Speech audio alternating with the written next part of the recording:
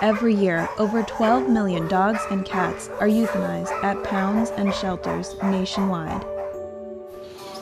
That means that 61% of dogs and 75% of cats that enter shelters or pounds are put to sleep.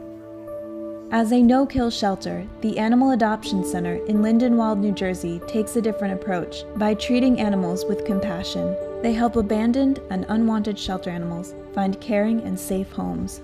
The mission of the Animal Adoption Center is to save unwanted and abandoned companion animals in a no-kill environment. So we work with other local kill shelters to save the animals that are on quote-unquote death row and bring them into this environment where they will be safe, and we will work with them until we find them a loving home.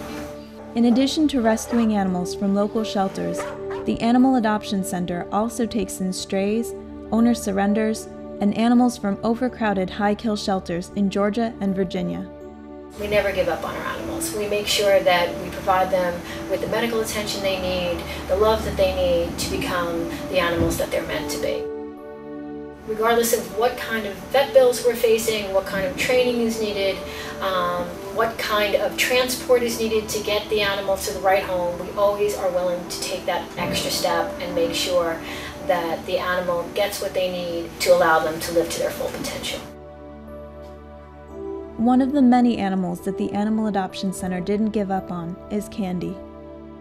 Candy was pulled from a high-kill shelter. She's an adorable Jack Russell that unfortunately had some aggression. We hired a trainer who came over and noticed right away that Candy wasn't sitting properly.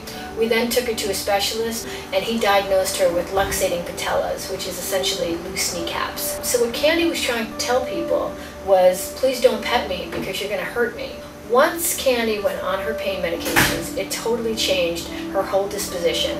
We met this wonderful couple, they adopted her, she's living happily ever after, and she's never had another aggressive moment once we got to the bottom of it. So this is what sets the Animal Adoption Center apart. Other shelters would not have gone this extra mile to figure out what was going on with Candy and why she was acting aggressively.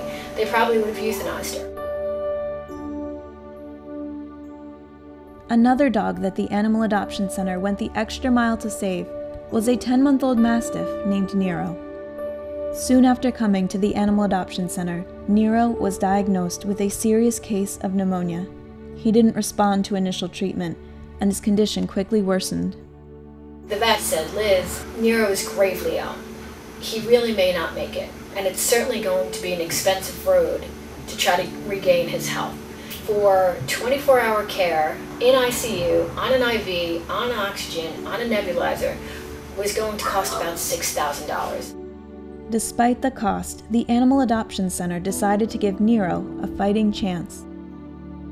The medication really took hold this time, and he really rebounded fast. Within 3 or 4 days, he was back to almost regaining his strength, looking very well. They even felt like he was definitely on the path to full recovery.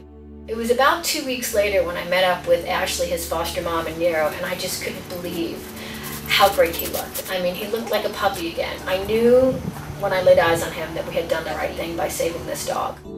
Nero was soon adopted by a loving family in Philadelphia.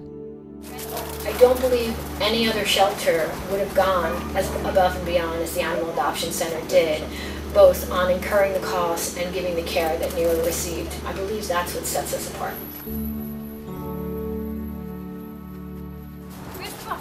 The Animal Adoption Center receives no government funding. Because we are no-kill, we don't get any subsidy from the government at all. We rely solely on donations. Very little of our overhead is covered by adoption fees. And since we ensure that all of our animals leave spayed, neutered, microchipped, and up to date on shots, it actually usually costs us more to have the animal than what we recoup in adoption fees.